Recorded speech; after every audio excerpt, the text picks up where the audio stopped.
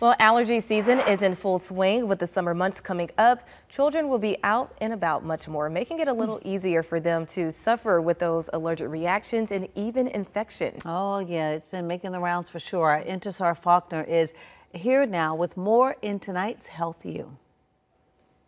That's right, Billie Jean and Judy. Getting an ear infection is a common thing that we see in children, and these infections can happen for a variety of reasons, but they can also be painful and cause difficulty sleeping. Ear tubes may be a course of treatment. Dr. Ryan Walzak of Lexington ENT and Allergy is here to share more with parents. Dr. Walzak, thank you so much for joining me. Thanks for having me. I'm happy to be here. So before we sat down, Dr. Walzak, I said to you, ear tubes, never heard of it. Can you explain what this is? Ear tubes are small tubes, smaller than the size of a pencil eraser, that are surgically inserted in the eardrum, typically in small children who have issues with recurrent ear infections or fluid buildup in the ear that can lead to hearing loss or even speech delay.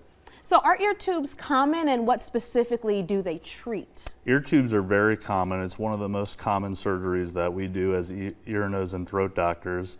About 1 in 3 kids will have an ear infection by the age of 3, and about 1 in 15 will need ear tubes by that age.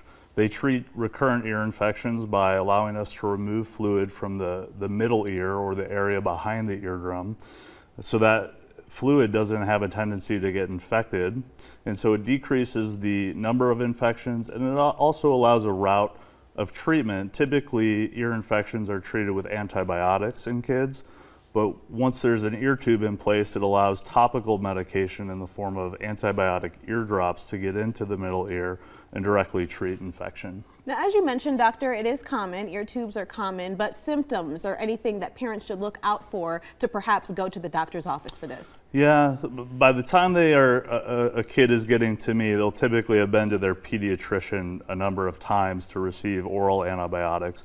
But typically a kid will present with fussiness, especially at a young age. They really can't communicate that there's pain in their ear. They may be tugging at their ear constantly. Poor sleep, fevers, those are all very common indications that your kid may have a ear infection and needs to see their pediatrician. And typically if this is happening over and over again, they're going through different rounds of antibiotics, different types of antibiotics. At that point, a pediatrician will typically refer the child to an ear, nose, and throat specialist to consider ear tubes. Now, I know surgery can, be a scary or frightening thing for both parents and the child. So can you just walk us through surgery day once a patient comes to you guys? Yeah, I always try to reassure parents that this is one of the most common surgeries that's performed. My part actually takes about 5 or 10 minutes. Okay, the entire process of taking the child to the operating room, putting them to sleep, doing the surgery and waking them up takes probably less than 30 minutes. It is a general anesthetic, but they don't require a breathing tube. Okay, we usually help them breathe just with a mask over the face.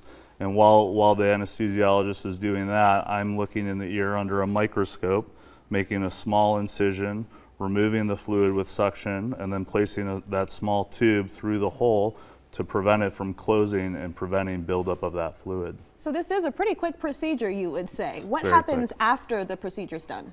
After the procedure, the child and their parents will typically go home. Pain is very mild. At most, I would say that a child would maybe need a little bit of liquid Tylenol over the counter, but most of the time they do just fine. And it's very common that they may have drainage from the ear for a few days, and I or another ENT surgeon may give them ear drops to use if that happens. So pretty mild side effects afterwards. Would you say long term, are there any side effects that parents should worry about? The things that I mostly counsel parents on long term is that a lot of the kids that I'm putting ear tubes in are very young.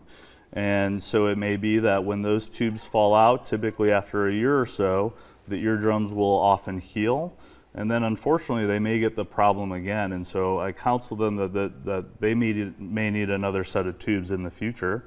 The other thing I caution parents on is that it is possible that when those tubes fall out, the hole doesn't heal. Okay, and that's another set of problems. That's very rare. That happens probably less than 1% of the time. All right, Dr. Walczak, thank you so much for this important information. Parents, I know this will help you out. For more information or to make an appointment for Lexington ENT and Allergy, you can visit their website, entlexington.com, or you can call that number there on your screen. You can also find this full interview on our website. Just head to wistv.com/healthyou. Doctor, thank you so much. Thanks for having me.